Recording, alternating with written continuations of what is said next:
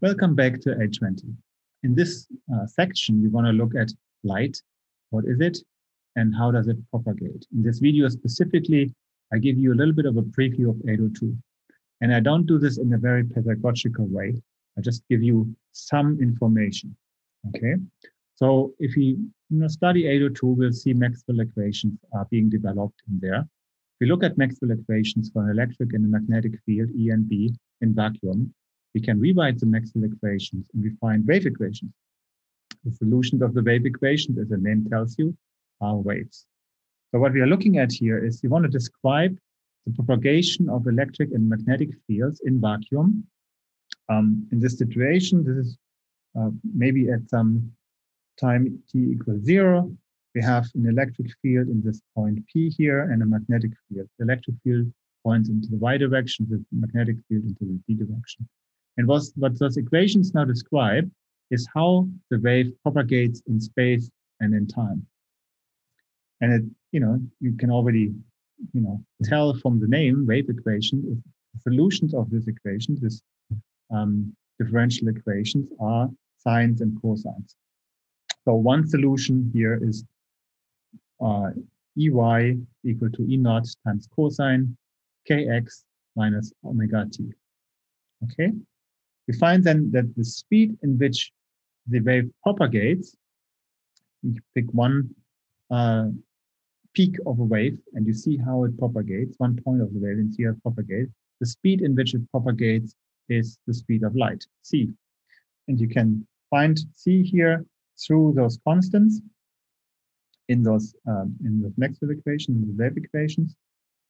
Find c is 1 over square root epsilon naught and mu naught.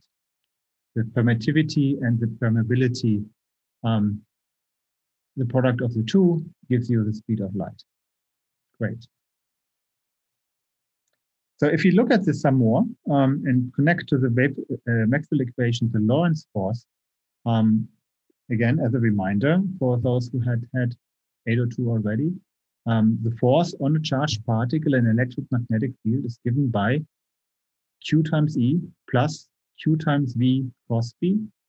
If you have two charges, the force between those two charges is the product of the two divided by R squared times 1 over 4 pi epsilon naught. Again, the very same constant.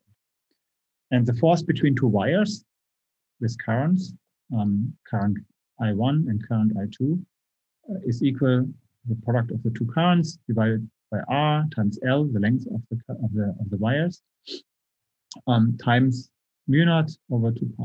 So this is fantastic because now you can calculate the speed of light by just measuring the forces between charges and currents and wires. Fantastic. All right. The value of C is also very interesting. It's large, it's very large. 3 times 10 to the 8 meters per second. So just let this sink in. We as humans, we move with a few meters per second. Light travels with, a few nanoseconds is needed for light to travel about 1 meter. It takes us 1 second. Okay, let's stop the video here. The next thing I want to do is an exercise. I want to have you play with this differential equation and with the solutions of the differential equation.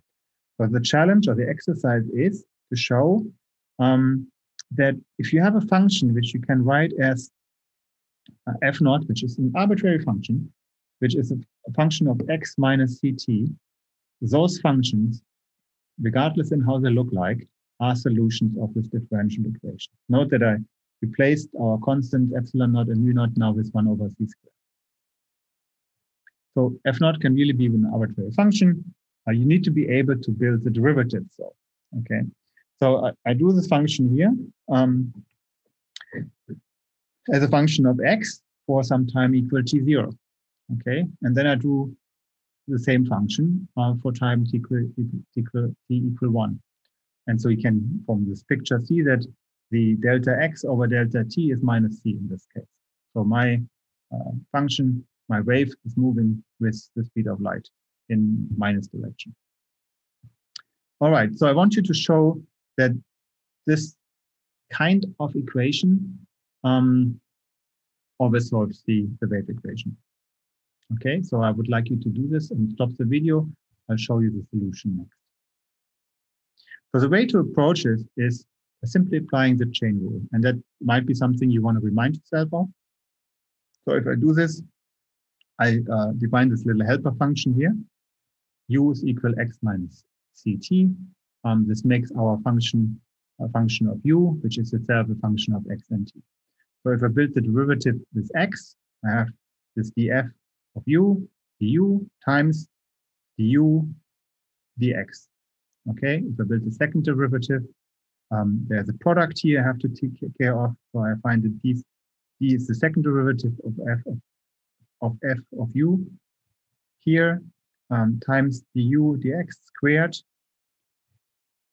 And then I have to add df du times second derivative of u. Okay, this follows very similar for the derivative of t. And then I can investigate what we find. So my du dx is equal to 1, right? Du dx, if I build the derivative of x minus ct with x, I find 1. If I do the same with t, I find minus c. Okay, I will use this. Second derivatives of u on x and t are all 0. Okay, if I put this in now in my equation, I find second derivative of f with u is of 1 minus 1 minus 1 over c squared times c square is equal to 0. And since this is always 0, we have just proven that any sort of function which I can build the derivative of,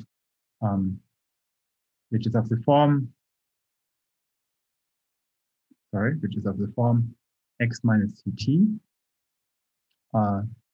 solves the wave equation.